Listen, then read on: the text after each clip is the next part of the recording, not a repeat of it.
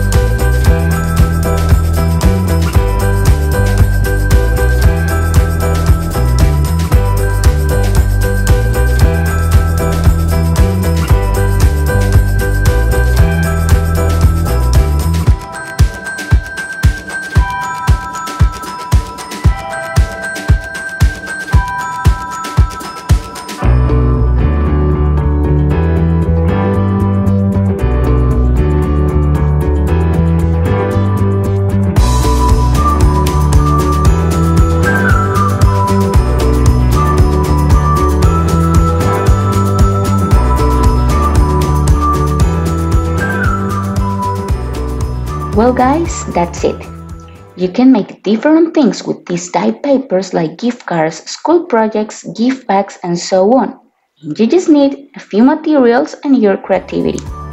See you on the next video. Bye bye!